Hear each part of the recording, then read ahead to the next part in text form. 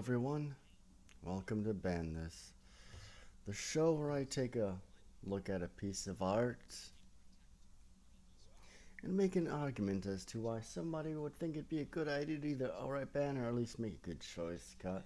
Today, I'm looking at the infamous anthology comedy film, Movie 43. Now, before I started watching this, I was hoping I had an idea what I was going to say. It was going to be a jokier argument than what I normally do because I was just. I'm not going to mention it here. Hopefully, I'll come across a film that I'll be able to use that argument for. But considering this film, it's a little bit better than I thought, which I'll get into later on. And I'm not going to do that. I'm just going to go with more of the standard arguments I usually do. So this is one of those films where it kind of, tries to push the envelope. So it has an edge to it. So if you are someone who's easily offended, primarily with sexual content, then yeah, this might not be your film. Because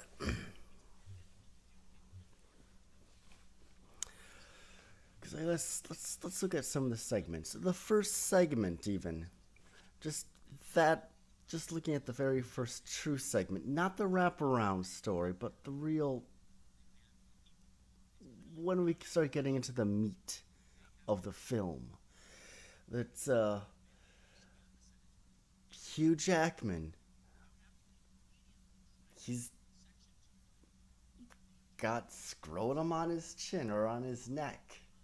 That's the first segment. The last segment, it's about a perverted cat who has,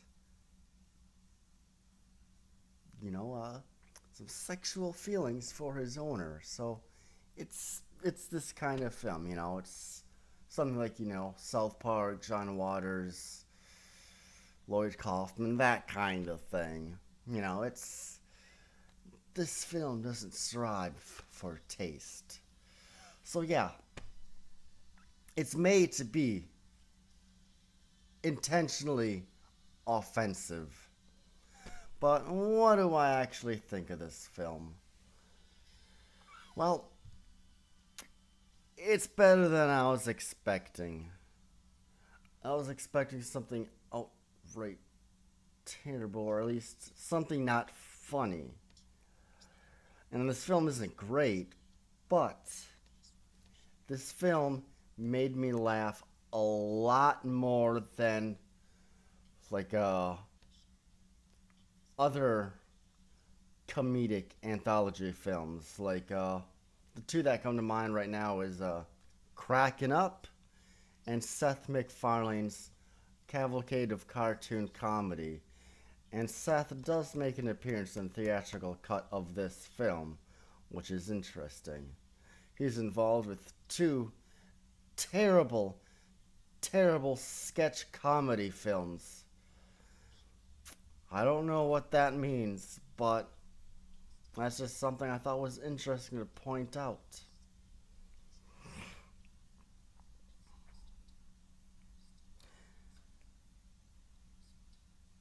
And despite the fact that he's in this film, I'm kind of surprised he doesn't have his own segment in there that he directed. At least I don't remember. I read the credits to see who all directed something. The only person I'm familiar with is James Gunn. So this is not Kentucky Fried Movie at all. And one of the biggest faults of this film is that some of the sketches, they don't know when to quit. It's a very sometimes they do very simple jokes, but they don't know when to stop.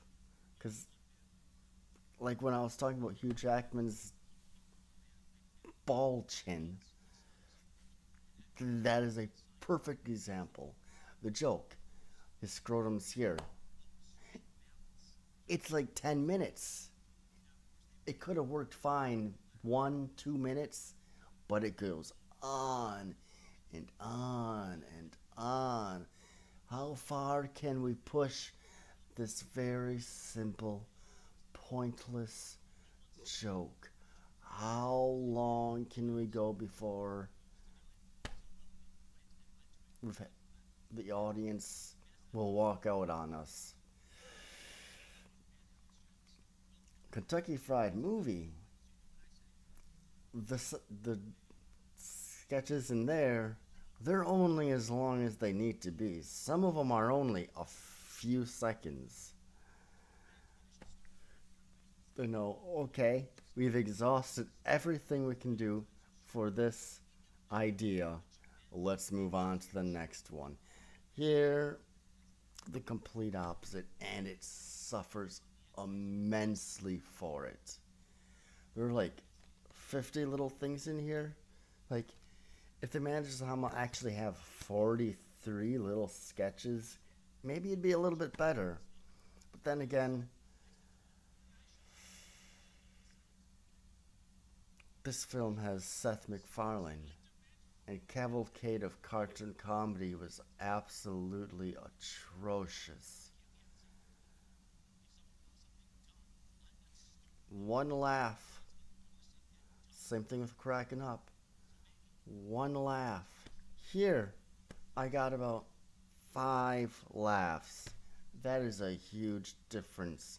This is actually succeeds much more as a comedy than what I was anticipating. But not my thing, man.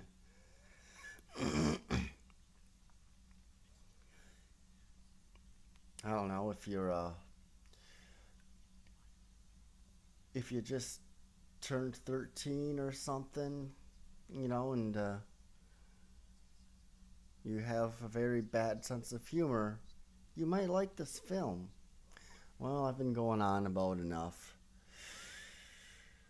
Not a good film, as I was anticipating, but still much better than I was anticipating. But that doesn't mean much since my expectations were way down here. Normally, my expectations are down here, but they were here, which means it just brought back to the neutral area. So, I don't really have much of an opinion on this film. Except it's funnier than I thought. But that doesn't mean much. Well, I'll talk to you later. See you in the next one. Oh, and I like the alternate version more than the theatrical version. And I almost kind of wish the wraparound story in the alternate version would have been the entire film. Because it was an interesting idea, but it wasn't the focus. The part I liked most was just something pushed in there. The theatrical version's worse. It doesn't have the interesting wraparound story to help redeem it. The alternate, which is what I watched, seen first, I think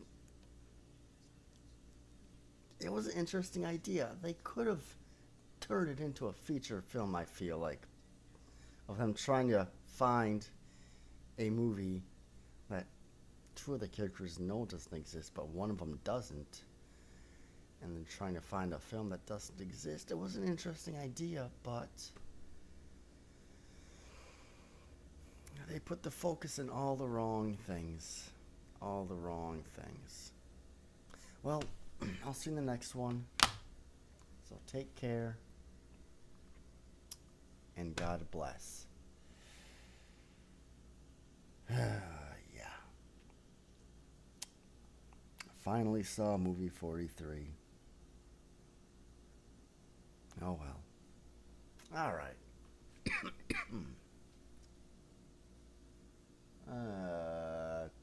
It's almost 10 minutes. Can I say anything else in about 5 seconds?